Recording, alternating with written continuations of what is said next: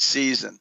So the absolute leader, well, he's got 40% of the Republican Party in the best poll he's ever had. So he's got 40% of 25%.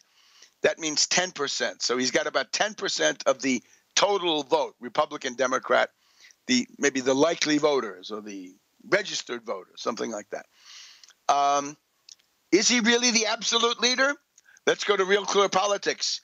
They always have this average of the most recent polls, right? So they have an average of the last 5 general election polls, matchups, right? Pitting Trump against Hillary Clinton. Result, Hillary Clinton is ahead by 5.8%. So how is Trump the absolute leader? He's not. Vladimir Vladimirovich, you have been misinformed. You should kick out whoever told you that. Was it somebody from RT? My God, they don't know what they're doing. Then we have in Iowa. Okay, Iowa, right? The first ski caucus state at the end of beginning of February. Trump is running behind that other fascist demagogue, Ted Cruz, by 1%. So how can he be the absolute leader if he's not in first place? And we can continue down the line, right? We can look at Trump's negatives, which are sky high, right? I think Hillary and Trump are about at the same level. Now, it used to be that we had Georgy Arbatov, right? Academician Georgy Arbatov, very interesting person. I met him. Arbatov was the head of the U.S.-Canada Institute. So he was Academician Arbatov, the head of the U.S.-Canada Institute of the Soviet Academy of Sciences, now the Russian Academy of Sciences. And his job, one of his biggest jobs, biggest challenge of his job description, was that he was supposed to predict who would win the next U.S. presidential election. And I'll have to come up with the specifics, but he was wrong several times in the 70s into the 80s. He was wrong, and it was embarrassingly wrong. And the whole Politburo and the leaders, the top nomenclatura of the Soviet Union were very, very unhappy with Arbatov because he couldn't predict what was going to go on. I think there is a systematic problem. The other thing that occurs to me is back when Moscow had a political party in the United States, right, the Communist Party USA, when they had such a party which was supposed to maneuver to try to help them, you take a look at the people they put in charge of it, right? Jay Lovestone, oh my God, became one of the biggest Russophobic spooks in the entire OSS CIA stable at various times. We've also got somebody like William Z. Foster. We got Earl Browder.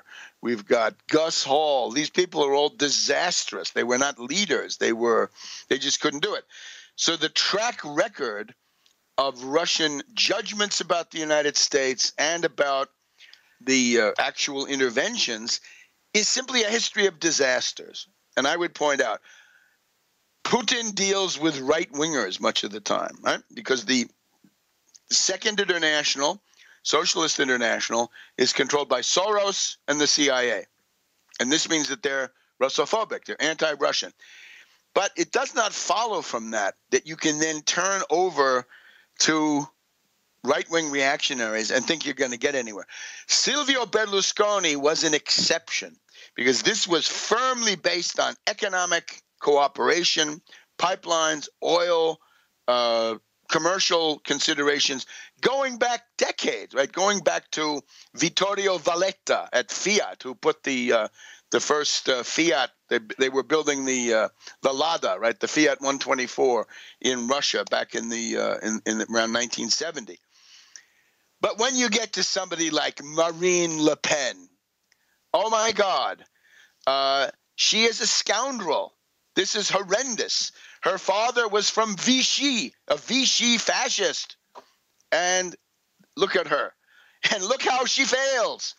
Last Sunday, right, we were told that 2 Sundays ago we had the first round of these French regional elections, and it looked like Marine Le Pen was going to clean up.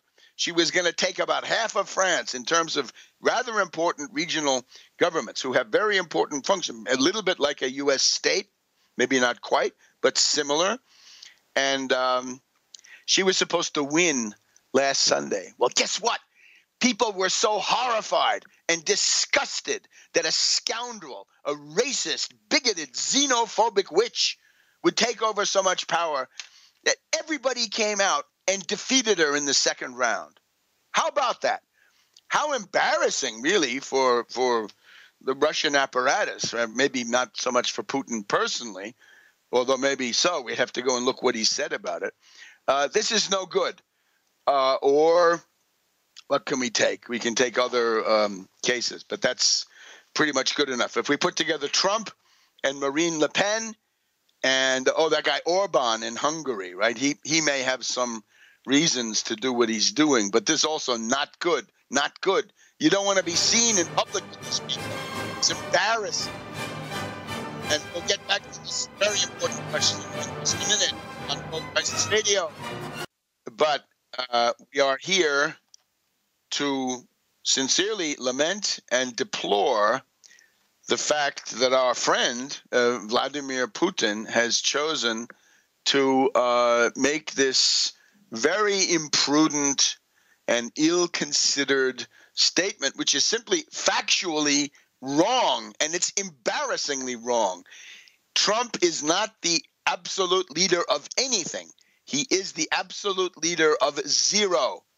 This is all an illusion. And I'm afraid it reflects the specific difficulty in regard to the United States, where Arbatov and company seldom got it right, let's put it that way. But also, if we're going to look at relevant history, we have to go back to the Soviet Union, because that's what Russia was for those many decades. So we have to look at that too. Now, if you look at Germany, the main thing you see there is that there was a communist party in Germany, the KPD, which was the pro-Russian party. Okay, so that's what's relevant. And the KPD carried out these things that they were getting from Moscow, in particular from Grigory Zinoviev, who was the head of the Communist International, right? A group of political parties worldwide. KPD was a mass party, and the French Communist Party was just about a mass party, right? So those were the big assets that they had. Now, what the Russians typically did wrong was that they projected their domestic policy outward. You can see why, right? Big country, huge country, and there's so much going on inside it that it sometimes looked like you can treat the rest of the world in the same way. So this is called the third period, right? 1928 to 1935 is known as the third period in terms of the history of the Communist International.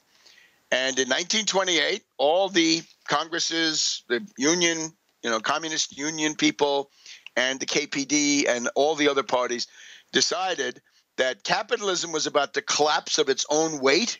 And it was the 1929 crash. There was that. But that didn't change the politics. It didn't make the third period correct. The third period said the main problem we have in the world is social fascism. The Nazis are not that bad. Nazis are not the main enemy. The Italian fascists are not the same enemy. The main enemy is the social democrats, socialists, and their trade unionists. So we've got to attack them as social fascists. And instead of making united front proposals to expose them and educate the workers and the other people in the social democracy, the Zinoviev Moscow line was to say, no, we're not going to do that. We're simply going to split. We're going to tell our people to leave the social democracy, socialist parties, and the unions that they control.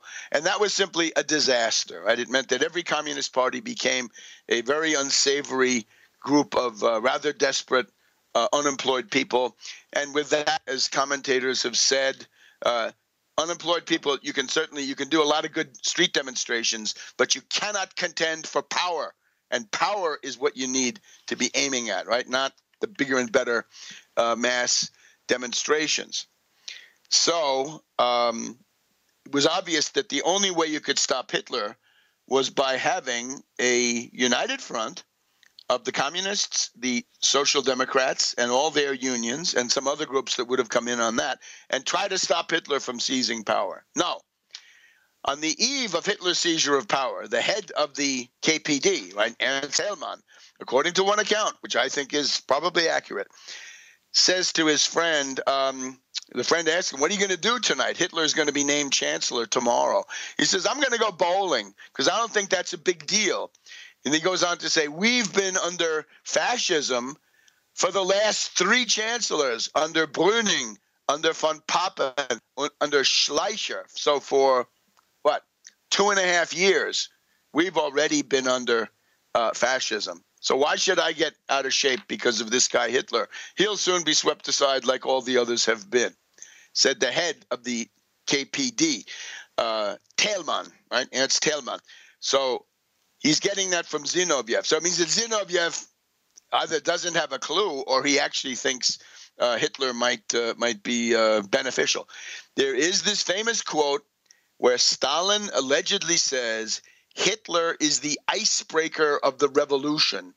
And when Hitler busts everything up, after that is when we can create Soviet power, essentially, in Germany. And to some extent, it happened, right? It was called the German Democratic Republic of the 1940s to the late 1980s. So that's a little bit of the problem, that they got it all wrong. And that's the nicest thing we can say, that they got it all wrong concerning Germany. Now, how about France? They also had a mass party, right? PCF. And the problem there was the PCF, there's an interval, right? After 1935, after losing Germany, which was pretty much the ball game, but it could still go on. After 1935, the Comintern says, oh, we were wrong. We've got to go to the opposite. In other words, not sectarianism and the third period and the social fascist theory and splitting everything. We've got to go to the togetherness party. So we're going to get parties that represent bankers, industrialists, but also small business people, petty bourgeoisie, middle-class people, stuff like this in the European class system. And we'll have a popular front against fascism, popular front to defend the country. Now, that's not so great either, but that's a whole lot better than the third period. A lot of this was imposed by Germans who had been through the mill of seeing Hitler take power, with the Communist Party doing nothing to prevent it. So these Popular Frontists, they won a big election in France, 1936, June 1936. Socialists, communists take over the government. This is the Léon Blum, B-L-U-M government. And then there's a mass strike, right? The factories get occupied, all sorts of stuff going on. So this thing had a chance for a while. But the problem then was, in terms of picking alliances badly, well, there's this Hitler-Stalin pact, right? There's the Molotov-Ribbentrop Pact of August 1939. That's probably the supreme example of picking the wrong alliances, although there are extenuating circumstances, but we can't go into this now. At that point, the situation of the French Communist Party had been, French Communist Party was attacking Hitler. They said, Hitler's the main enemy. Hitler, Hitler, Hitler. Correct. But then after the Hitler-Stalin pact, Moscow tries to get the French communists to say, well, no, don't do it that way. Do it that both imperialist parties are bad, and just leave it at that. The British, French are bad. Hitler is bad. So we don't want to, be involved with either one. Hitler-Stalin pact, of course, set off World War I, World War II. World War II started just several days after the Hitler-Stalin pact. And here's the trick. The French Communist Party, realizing that they were in big danger, they were so identified with the Soviet Union and that Stalin was always right and others were always right over there. They had to essentially make a choice. You're going to go with the Moscow line or your previous line. They said, we're going to stay on the anti-Hitler line because that's the French patriotic line, right? Defend France against Hitler. Good. But the problem then was, since the French communists were so heavily identified with the Soviets, the fact that the Soviets from August 1939 to June 1941, Soviets were practically in an alliance with Hitler. They were supplying him with everything he needed.